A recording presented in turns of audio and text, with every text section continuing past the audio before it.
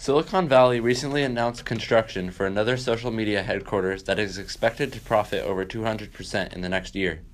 While these sort of companies generally exceed expected profit, there is only so much to anticipate, knowing the company will have its headquarters in one of the most volatile and productive areas in America. Woodside reporter Christian Touhey analyzes how growing up in this sort of environment affects your future. We live in a country unique from any other. One of the aspects that brings the United States their varied reputation is because of the noticeable wealth gap in different states. My family's from County Clare, Ireland.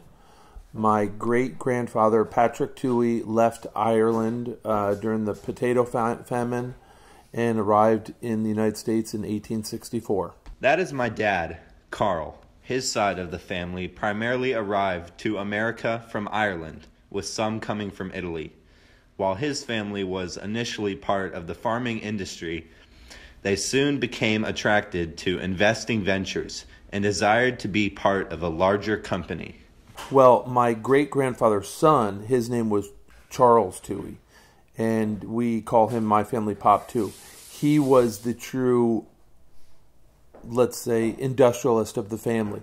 He was the one that told his father he did not want to be a potato farmer and sold the machines to pave a road.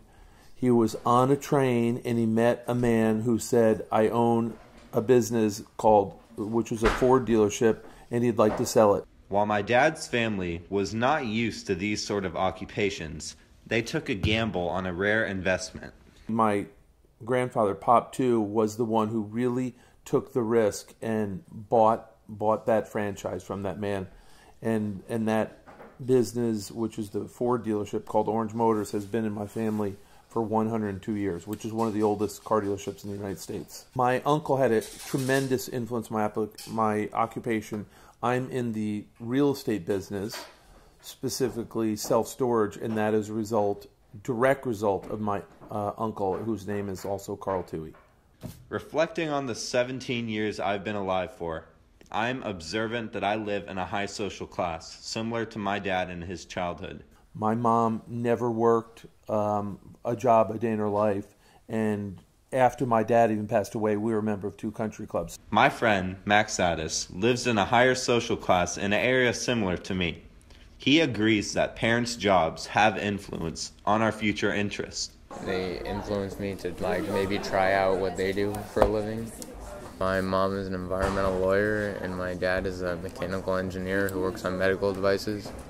Being in a higher social class and living in the technology hub of America opens me to the influence of greed and the idea of relying on my family for my needs.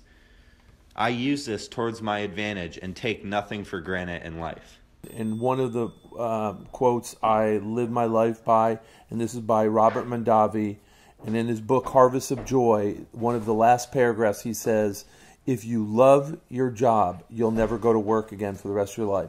Me, today, I love my job. I love doing what I'm doing. But I understand I have 4 children with 4 completely different personalities that are going to want to find their own path in life of what they want to do. And my one recommendation would be do something you want to do. For Woodside World, I'm Christian Touhey.